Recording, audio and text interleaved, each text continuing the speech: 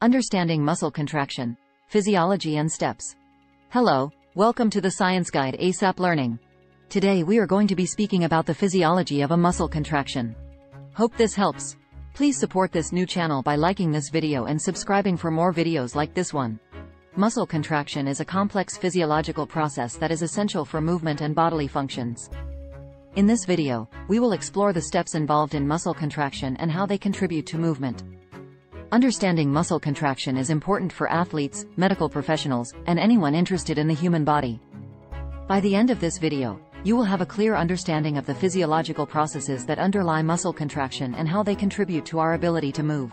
Muscle cell components.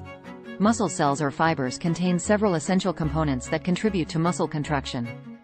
The sarcomeres, which are the basic unit of muscle contraction, are composed of two types of protein filaments, actin and myosin.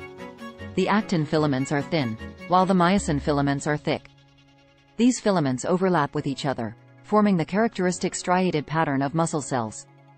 During muscle contraction, the myosin filaments slide past the actin filaments, causing the sarcomere to shorten. This sliding action is facilitated by the interaction between actin and myosin, which requires the presence of calcium ions. Calcium ions play a crucial role in muscle contraction by binding to the protein complex troponin-tropomyosin, which regulates the interaction between actin and myosin. When calcium ions are released into the muscle cell, they bind to troponin, causing tropomyosin to move aside and expose the binding site on actin for myosin.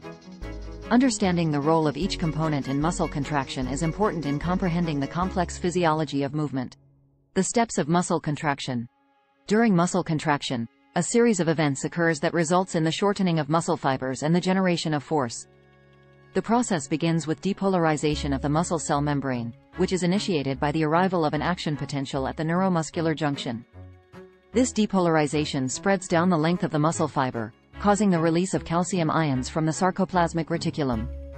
The released calcium ions bind to troponin, which causes tropomyosin to shift its position and expose the binding site on actin. Myosin heads then attach to actin, forming cross bridges. The energy for this attachment comes from the hydrolysis of ATP by myosin ATPase. Once myosin heads are attached to actin, they undergo a conformational change that pulls the actin filaments towards the center of the sarcomere. This process is known as the power stroke, and it is driven by the release of ADP and inorganic phosphate from the myosin heads. As new ATP molecules bind to the myosin heads, the cross bridges detach from actin, and the myosin heads return to their original position. This allows the process to repeat, with the myosin heads forming new cross bridges and initiating new power strokes.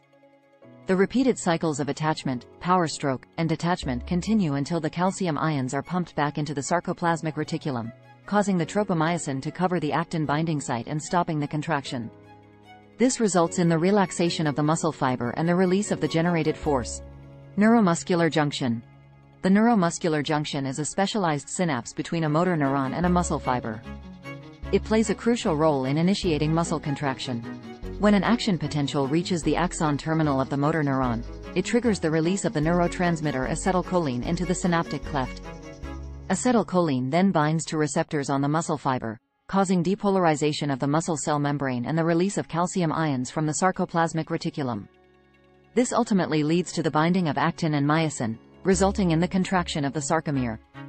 Without the proper function of the neuromuscular junction, muscle contraction cannot occur. In conclusion, understanding muscle physiology and the process of muscle contraction is important for comprehending movement and overall physical function. The steps involved in muscle contraction, including depolarization, calcium release, actin-myosin binding, and sarcomere contraction, are essential to this process. Additionally, the role of the neuromuscular junction and acetylcholine cannot be overstated. By understanding the intricacies of muscle contraction, we can better appreciate the complexity of our bodies and the importance of proper muscle function for overall health and well-being. Hope this helps. Please support this new channel by liking this video and subscribing for more videos like this one.